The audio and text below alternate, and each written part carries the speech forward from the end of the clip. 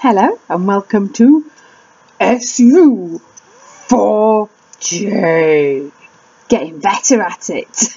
Now, before I start, I promised my friend that I would give her Etsy shop a little plug because she makes really beautiful jewellery.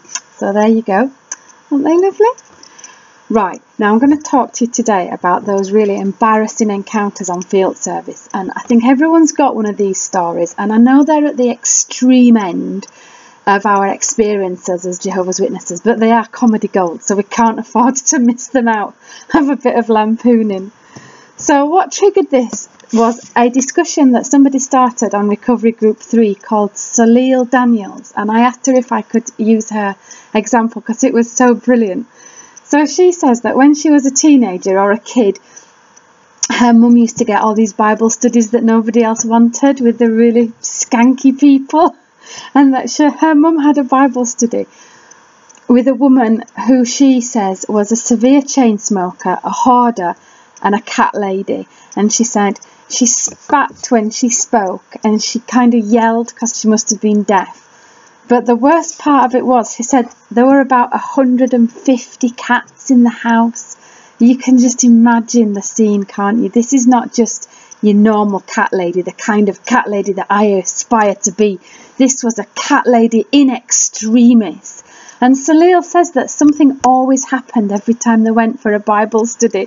So one time throughout the duration of the Bible study, she watched a cat die in front of them. And then another time, she says, one of the cats was having kittens and another one of them was eating the kittens during the Bible study.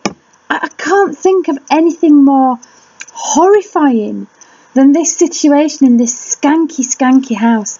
And she said that eventually the woman was evicted and the cats all had to be rescued by the RSPCA, and that the house itself was so filthy it had to be destroyed. The house had to be destroyed because it was so... Imagine taking your child along to that Bible study and sitting there and pretending that everything was normal with your Bible. Oh, let's read a scripture about paradise. And there's cats shitting and eating each other and dying in front of you. My God. And it made me think, I think there's reasons why as witnesses we felt obliged that we had to embrace all these crazy people. And these are some of the reasons. So Jesus started it off. It was his fault. He had the thing with the sinful woman, didn't he, who they said, oh, she was probably a prostitute, and she came and she wept on his feet, and then she wiped him with her hair, and then she anointed him with oil, and all the Pharisees were looking and going, ooh, she's a sinful woman, and Jesus was agape, oh yeah, well, let him who's cast the first, him who's the purest cast the first stone, and everybody sort of backed down. And so, there was the thing, oh, you've got to embrace sinful people. Yeah, that's fair enough, but I bet she, this woman was a prostitute, not a crack whore. Was she? She wasn't, anyway. One of the other reasons why we felt really obliged to embrace all these people was that Acts 4:13 described the apostles as unlettered and ordinary. Yeah, ordinary, not filthy, deranged, stinky, grot bag alcoholics who lived in squalor. They were ordinary, but these ideas have kind of drip fed to make us feel obliged to embrace every dirty, disgusting mental person that we've come across. Another one that I think a scripture that is slightly misapplied is 1 Corinthians 1:26, where it says God chose the foolish things of the world that he might put wise men to shame. And so they've gone in the extreme, haven't they? Oh, let's find the most foolish of foolish, mentally deranged Darrow who lives in the bus station and sings Elvis songs and rambles to himself. Yeah, God didn't choose those. He didn't choose the complete loons, did he?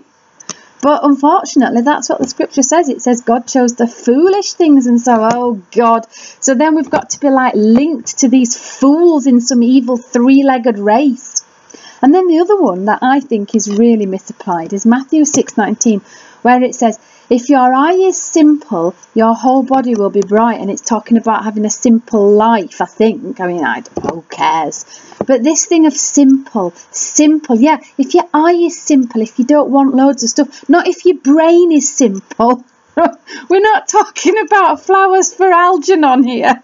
We're not talking about actual people with learning disabilities. God chose those, and the stinky derros and the alcoholics and the crack whores to put the wise men to shame. But for some reason, we've all felt obliged to embrace this. But none of us dare go, do you know what, actually, that person is proper rank and disgusting, and I'm not going to sit in the house catching communicable diseases from and taking my children there. I'm not going to take my children and force them to sit for an hour listening to these people pretending it's normal. Now, I had one of these examples of an embarrassing Bible study story, and it went like this. It started when I was quite young. I'll probably get the details wrong, but God, it's ancient history, so you'll have to forgive me. So there was a guy called Fred, and he was a bit simple, and he lodged with an older lady called Alice, and I think Alice kind of looked out for him. But later on, as time went on, Fred, either Alice died or Fred moved out or something. Fred got himself a young wife and bread. He had belly fruit with her. And then he got himself another young wife and he had belly fruit with her. And they all lived together like a big happy family. And we didn't really criticise too much because the bottom line was we got 3 Bible studies out of it. And even better, the 2 young wives who were having belly fruit to Fred couldn't read. They were illiterate. So when I was then a teenager, I remember going along with a girl that was only a few years older than me. And we studied with young wife number 2. And I remember young wife number 2 showing me and my friend some photographs that Fred had taken of her, and they were essentially semi-pornographic. They, sort of her half-dressed crawling on the floor with no pants on and things, and she didn't realise that this was supposed to be a private, embarrassing thing because she was a bit learning deficient, whatever PC term you'd like to call it. She was a bit retarded. So she just sat, and we were like, oh my God. And I, being 15, I was just mortally embarrassed. But, we got a Bible study out of it, so we weren't going to criticise too much. And I remember going through that brochure we had, the one with just all the pictures and big circles with lines through to show it. This is naughty. No, bad. And it was like I can study the Bible, but I can't read brochure or whatever it was called. Unfortunately, there wasn't a photograph. There wasn't a picture in that brochure of like semi-pornographic polygamous marriages. No, naughty. So me and my friend were a bit too young to have the kahunas to point out that you shouldn't really be living more than one wife and lots of kids in one family. Really, it's not normal.